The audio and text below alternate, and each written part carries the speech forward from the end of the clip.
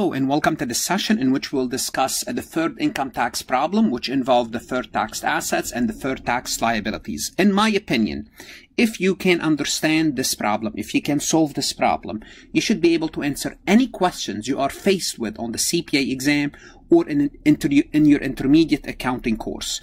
The only two things I kept out of this problem is permanent differences and allowances, which I believe they are minor relative to the topics that we're going to be discussing today, because if you can solve this problem, you should be able to understand how permanent differences work, how allowances work. Obviously, I have lessons and examples for those two aspects, permanent differences and allowances, in a separate session. First, I'm going to go over what we are giving, then I'm going to tell you what we need to compute, then we're going to go ahead and compute it. So the following fact relate to Adam Corporation.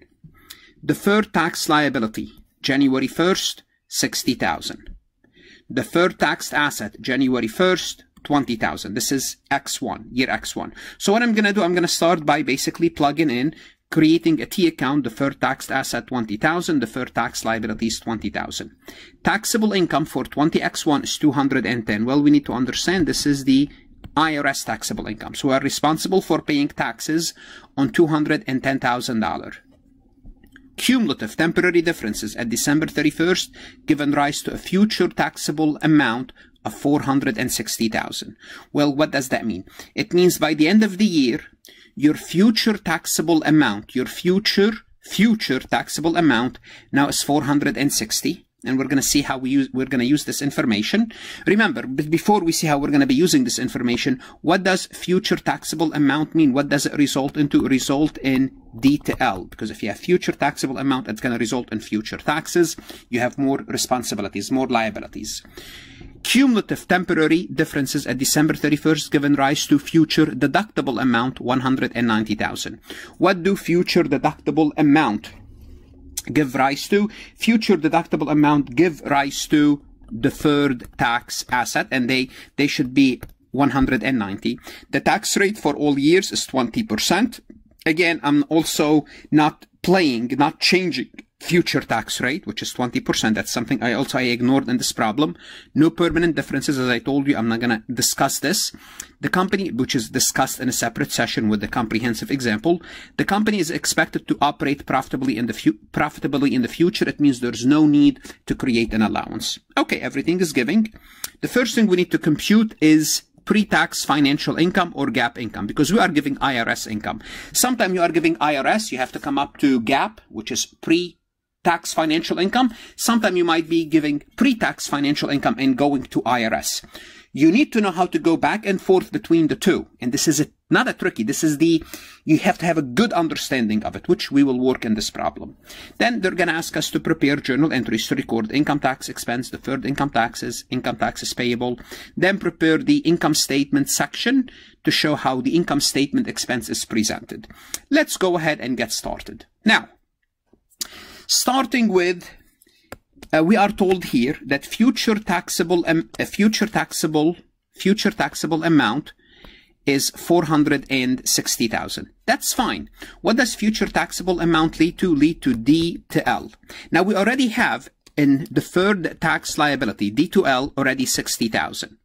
So because we have already $60,000, this $60,000 arises from some difference in the past. So this $60,000 is coming from somewhere. It's coming from somewhere. What is that somewhere? Well, we had some differences in the past, and it gave us $60,000 in deferred tax liabilities. Well, what does that mean? It means sometime in the past we had a difference, and that difference we multiplied by 20% gave us $60,000. So we had some difference, some future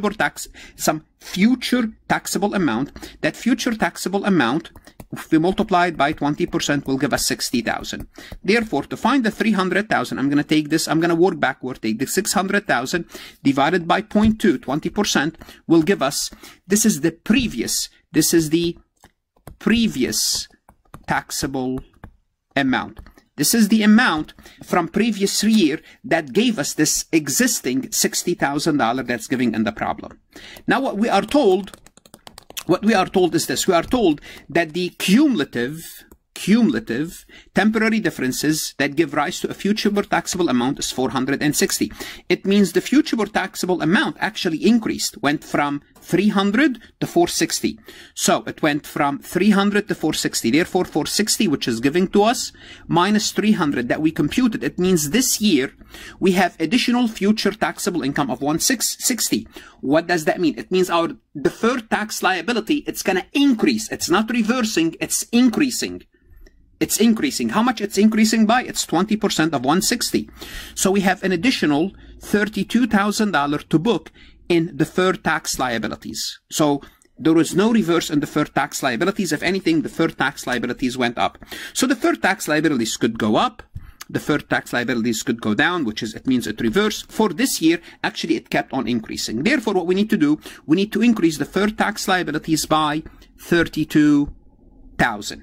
So now the balance in deferred tax liabilities is 92. You could be asked, you could be given this sets of facts and ask, what is the balance in deferred tax liability at the end of the year? Or what is the adjusting entry? Well, the adjusting entry, 32,000, which we will discuss later. So this is how we compute the deferred tax liability component, which we have to increase by 32,000. The next thing we look at is deferred tax asset. But before we do so, I would like to remind you, whether you are a student or a CPA candidate, you must be either a student or a CPA candidate to be watching this. This is how you end up here.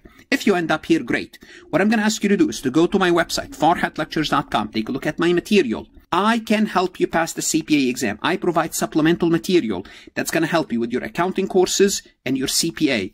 Resources such as lectures, PowerPoint, multiple choice, true, false. This is a list of all my accounting courses, actually a partial list. My CPA material is aligned with your Becker, Roger, Gleam, Wiley, any other CPA review course you are taking. I give you access to 1,500 previously released AI CPA questions with detailed solution. If you have not connected with me on LinkedIn, please do so. Take a look at my LinkedIn recommendation.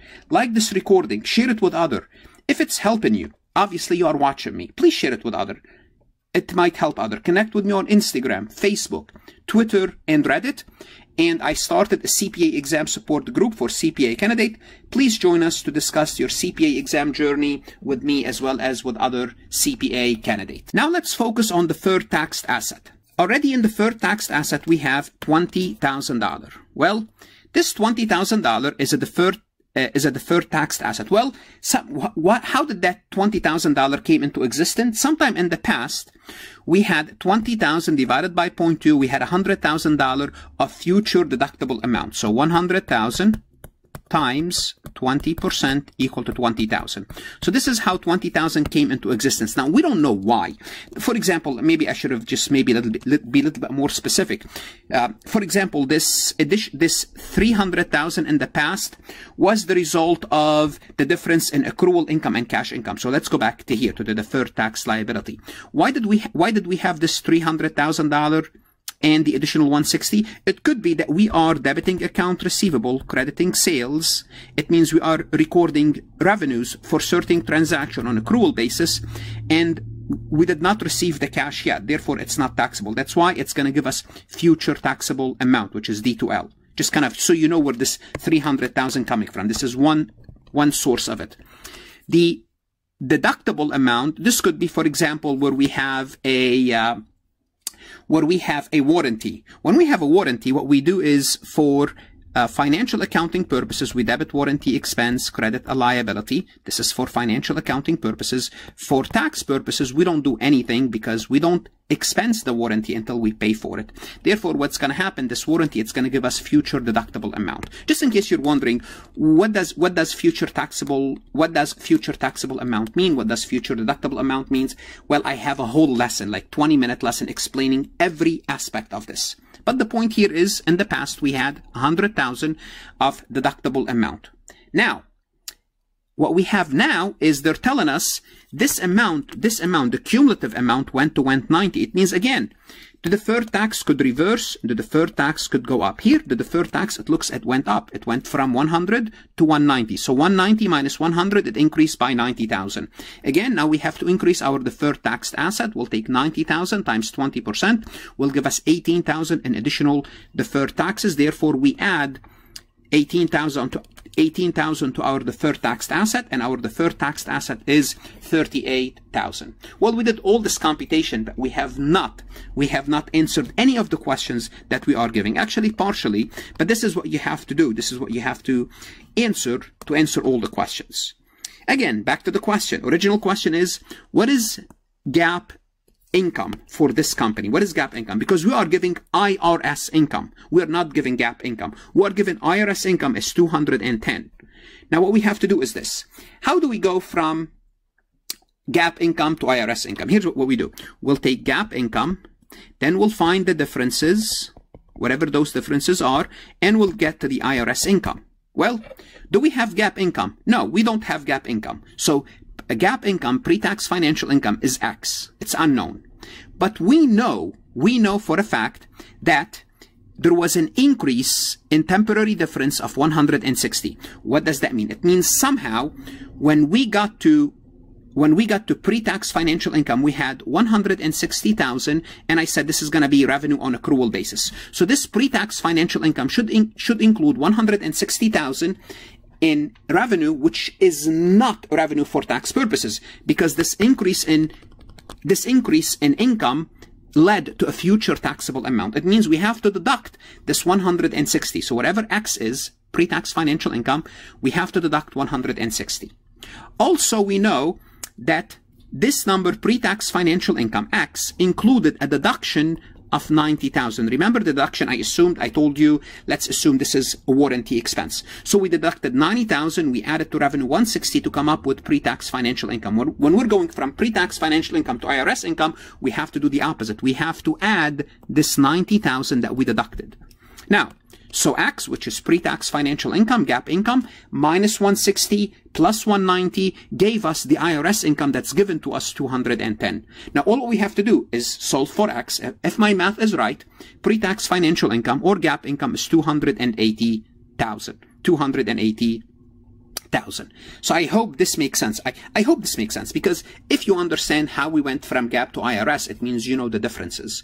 And this is helpful when you are completing your income tax course and you are looking to complete Schedule M1. So if you're familiar with Schedule M1, this is easy for you, or it should be understandable. Okay, so actually finally good. We answered the first question. GAAP pre-tax financial income is 280,000, while IRS, we're going to only pay the IRS based on 210,000. Okay, now let's see if we can prepare the journal entry for income tax expense, deferred income taxes, and income taxes payable, and present. So this is the same information that I did the computation for in the next slide. Again, when we do the journal entry, as I always tell you in the previous recording, we start by computing income taxes payable. How do we compute income taxes payable? We take IRS income multiplied by the tax rate. So our income taxes payable is 42,000. We credit income taxes payable 42,000. So this is part of the entry. We already computed the increase in deferred taxes. We're going to increase deferred taxes, debit deferred taxes 18,000. We already computed the increase in deferred tax liability 32. We credit deferred tax liability 32. Once again, for the sake of this example, both DTA and DTL went up. Okay, just it happens. Sometimes they reverse. They go down. So you have to know how to deal with this. Now, remember, income tax expense, this number is a plug. Income tax expense is a plug. What is that plug? Well, here's what happened. We're going to have to pay the IRS 42,000 income taxes payable. Then our deferred component went up by 14. We have a net increase in assets. So 32 minus 18 equal to 14. So we have a deferred tax asset of 14,000. It means in the future, we're going to have additional savings on our tax. But for now, we have an income tax expense of 56,000. For now, the GAAP income is higher. GAAP income is higher. Therefore, our income tax expense is higher. Why? Because we're paying 42,000 now, but we have future savings, net 14,000 into the future. Net 14,000. Therefore, if we take 74 minus 18 will give us 56. So income tax expense is a plug. Simply put, here's what I did. I said 42,000, what I have to pay now, plus I have future saving of 32, minus my future taxable amount of 18 will give me 56,000. Also, I want you to see the numbers of it. So this is the entry. This is the entry. And this is why I did all these computation at the beginning to get you to the entry. Now on the CPA exam, don't start to go through my computation the way I did it. They could be asking you one simple question. For example, they could only ask you, what is your income taxes payable? That's easy. I'm going to take, which is giving 210 times 20%. So don't start to do what I'm doing, compute deferred tax liability, compute deferred tax asset, because you don't need those numbers if the question is income taxes payable. If the question is what is the increase or decrease in deferred tax asset, you'll answer that question. First, always read the question, because you could be giving so many different questions about this sets of fact. We're not done yet. The last thing we need to do is to present the income tax expense on the income statement. How do we do so? Well, we're going to take pre-tax financial income, which we already computed, $280,000, minus income tax expense. Income tax expense has two components, a current component, which is income taxes payable, and the deferred component, which is a net of 14.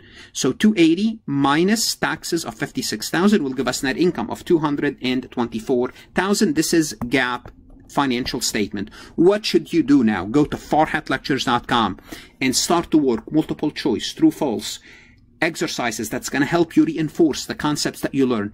Look, invest in yourself. Don't shortchange yourself. Your accounting education is important. Your professional certifications are important. You spend 2 to 3 years studying, putting the certifications behind you, then you can focus on your career for the next 20, 30, 40 years, whatever you want to do. Good luck, study hard, stay motivated, and of course, stay safe.